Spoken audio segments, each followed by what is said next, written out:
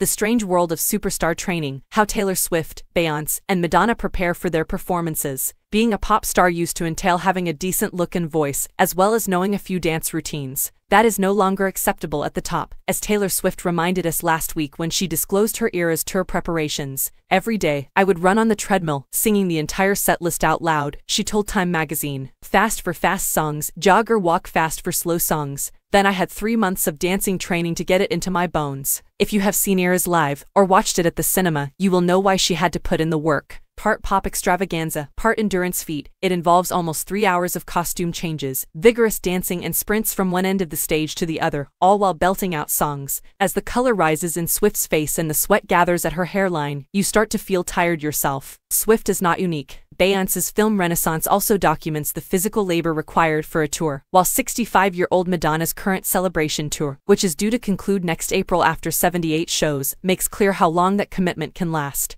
"We treat them as athletes. What stress is going to be put on the body," says Dan Roberts, a personal trainer based in London. He is one of a handful of fitness professionals engaged in what he calls the weird world of celebrity training. Most often, it involves getting actors in shape for superhero roles. Some of his clients are on Broadway, on stage for 2 hours a night for 6 months at a time. But he also works with royalty and famous musicians. Non-disclosure agreements mean he can't name names, but he can speak generally. Sometimes, Roberts is flown out to support an artist mid-tour, but more often he liaises with other A-list trainers around the world to look after his regular clients. And he trains those who are passing through London. His first step is to assess the needs of the individual and their goals. Someone like Beyoncé, for example, has got very energetic dance routines, whereas Liam Gallagher can just stand there. Typically, the physical preparation for a tour starts 3 months in advance, says Roberts. Most stars are no strangers to exercise, and often present with old injuries. "No one says, 'My body's great,'" Roberts says. "You have to work around that." Another personal trainer, Jono Castano,